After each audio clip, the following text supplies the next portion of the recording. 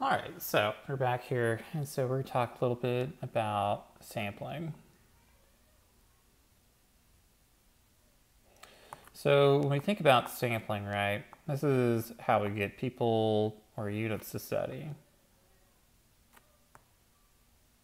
People or units, so if someone was interested in trees, to study. So with this, right, so this could be any kind of one, right? So it could be, first we got to figure out like who we want to study, right? Some cases, right, this could be, as an example, this could be students at CJUS, women who date inmates.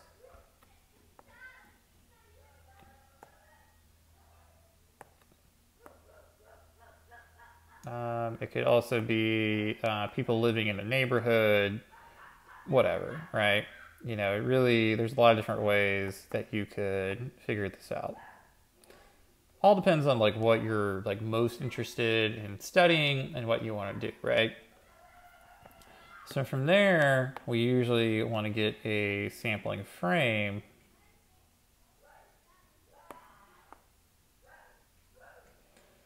And this is going to be like a list of people to talk to.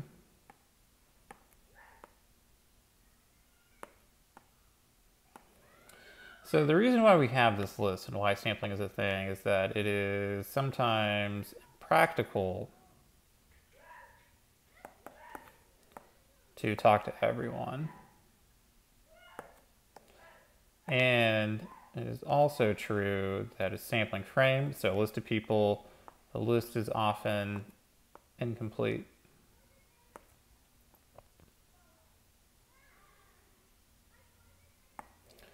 So the point being with this, right, is that if we have all these different things, right, we need to draw a sample that can tell us something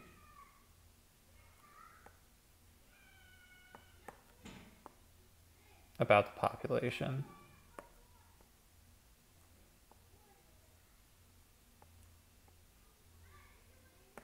So if we draw this, the idea is that maybe a small number can give us insight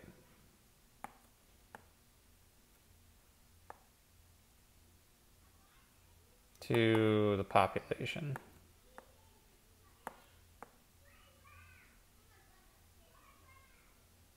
So some of the, like probably the single best way to do this, right, is through a random sample, simple random sample. And so we just draw people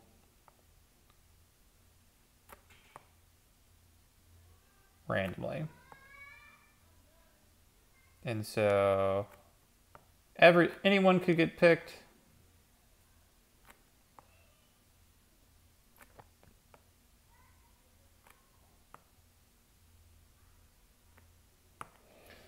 So anyone could get picked from this, right? And so it's going to be most representative of the population.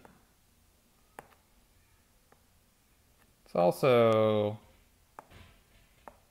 unbiased. So there's no reason why I picked someone. There's no undercurrent behind it, right?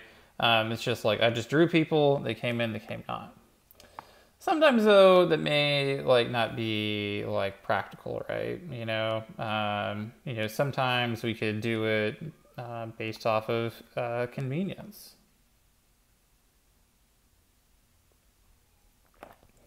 So this could be who is available.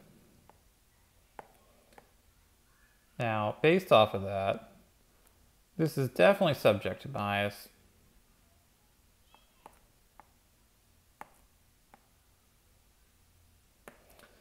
Because you're just using what is convenient. And what is convenient may not represent a population.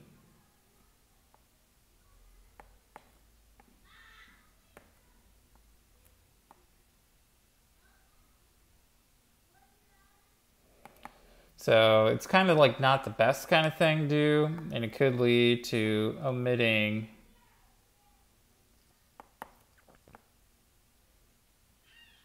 certain segments of the population. Which may not be good, right? Depending on what it is. It could be useful, could not be useful, but it leads to, it's just really like not good, right? So, a couple different ways to think about this is that when we think about sampling, here are a few things to keep in mind, right? One is that we want to limit something called sampling bias. When we think about sampling bias, right, this means that we undercovered the population, so not enough people were selected. There was a selection effect. Oops, put this away.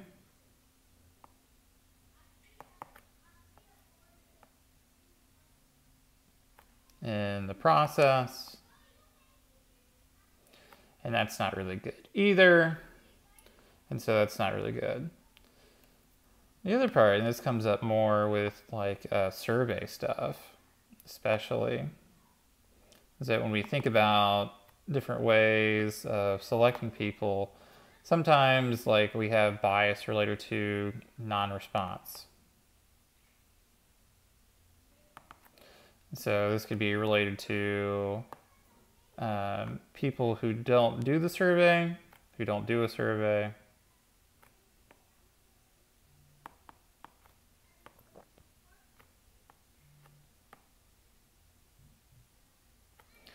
Or we can also have issues related to, or people who don't do a survey, or they don't answer a question, a survey question.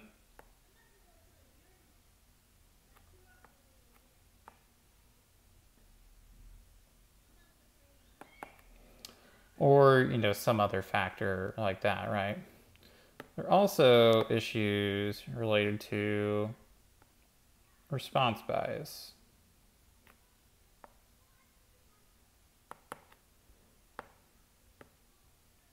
Where people respond in a certain way.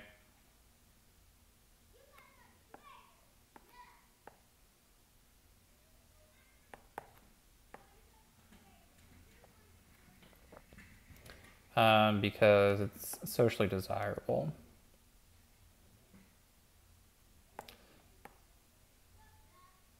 And so it seems like the right thing to say or do.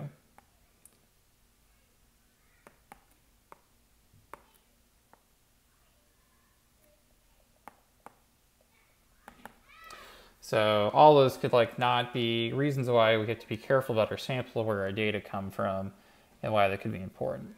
So understand, like, it's kind of like, murky and kind of cloudy. Hopefully you've already read. If you haven't read, you should always read first before starting this kind of stuff. But let's take an example and show like how this can like pop up and through like an example, right? So if you guys are ready, great. I knew I was, right?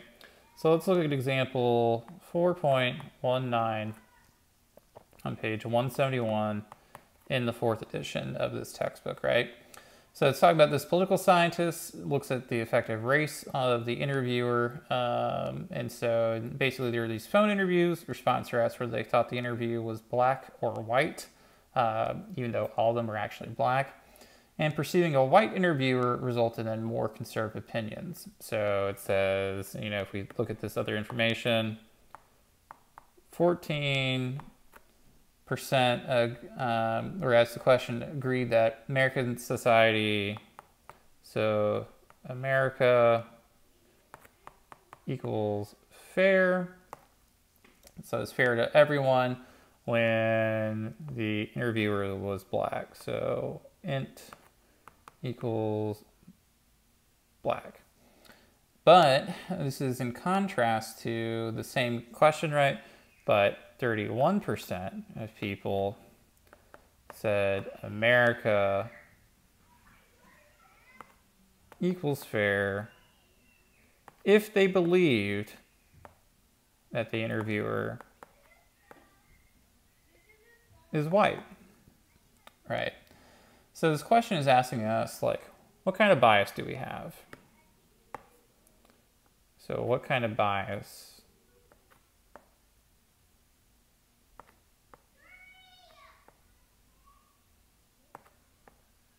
do we have?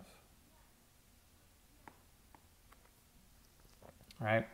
Let's take a moment on this, right? And figure out what it is. So it gives us options. We can look at sampling bias, it could be non-response bias, or response bias. So based off of this, we know something immediately, right? One, it's not a sampling bias, right? Because it doesn't tell us about any of the sampling method, it just says they called people. And so, yeah, we can assume that maybe they use a random digit dial, but that's not what it really is, right? Is it non-response bias? No, because people answered. So the answer is response bias. And what we found here in this kind of question, right, is that people may have shifted their answers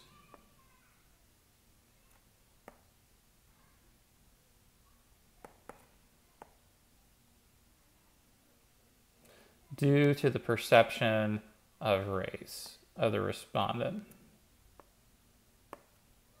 of the interviewer.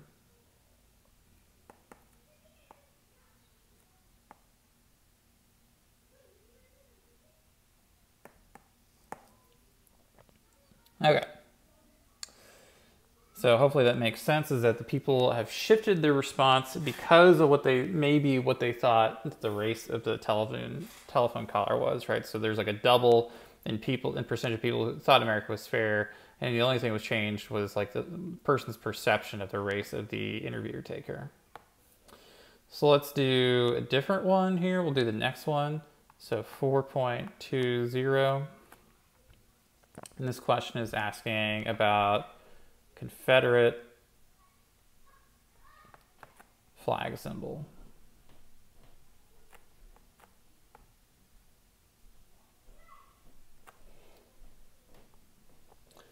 So this question, some southern states have wrestled the issue of a state flag that is sensitive to African Americans and not divisive. Suppose the survey asked, do you oppose the present state flag that contains the Confederate symbol, a symbol of past slavery in the South, and a flag supported by extremist groups, right? So let's talk about what the first question is asking. So question A asks us, explain why this is an example of a leading question, right? So this is leading, we know that, but why? Because it's sort of charged with info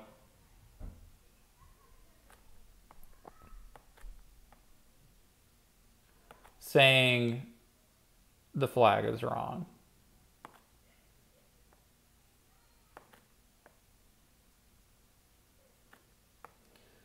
And so this would constitute maybe a response bias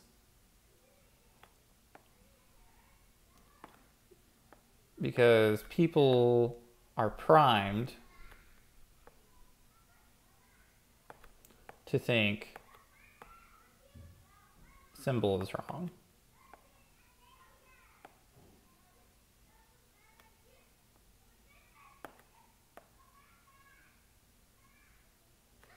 Right? So that's kind of the first one, right? So what about question B? Question B asks us, explain why a better way to ask this question would be, do you favor or oppose the current state flag containing the Confederate symbol? So this is better because it states like the information, right? States info.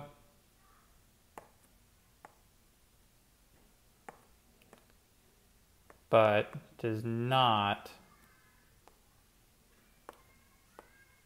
lead the respondent to any outcome. It just says What do you think about this? Yes or no?